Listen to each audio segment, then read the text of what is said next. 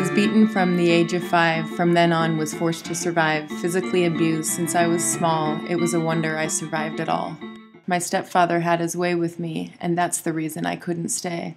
On the streets, cold and alone, I learned to survive on my own. My life played on painful tricks. I grew up wrong. I grew up sad. I lost my heart. I lost my soul. I'm sorry for all the pain I've caused. From the age of 7 years old, she was sexually abused by her stepfather and put to work in his drug game. He called her my little soldier. In 1992, 15-year-old Jacqueline Montanez, along with 2 other Puerto Rican girls, shot and killed 2 rival male gang members in Chicago's Humboldt Park. Loca D was a coward. Loca D was a nobody. Loca D is a ghost. She's dead and gone. It's over for her. Even children who do terrible things are not necessarily terrible people. They can change. Life without parole gives them no hope. Jacqueline Montanez's case was especially unjust. No judge or jury ever considered what happened to her in her life.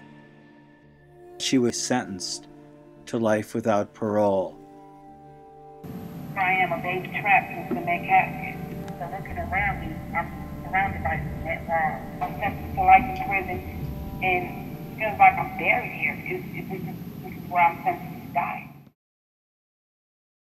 Jacqueline Montanez was demonized at her trial.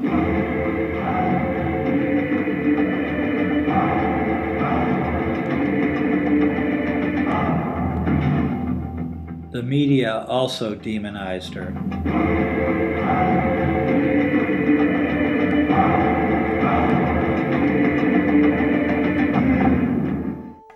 I was a coward. I was scared to death. Her mother made repeated attempts to talk to her at the police station, but officers refused to let her see her daughter until Jacqueline signed the confession.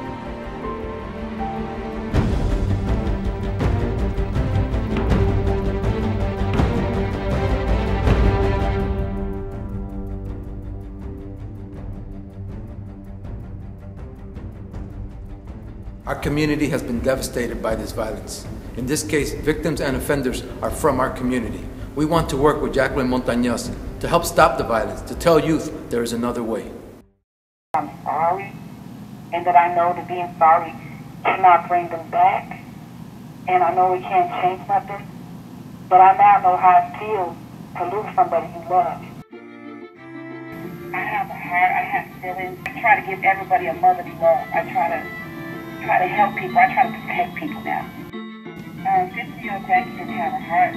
I'm a wholly different person than I was when I was 15 years old.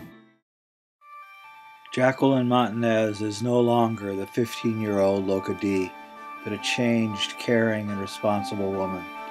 In Dwight Correctional Facility, where she serves her life without parole sentence, she's seen as someone who stands up for the rights of other inmates.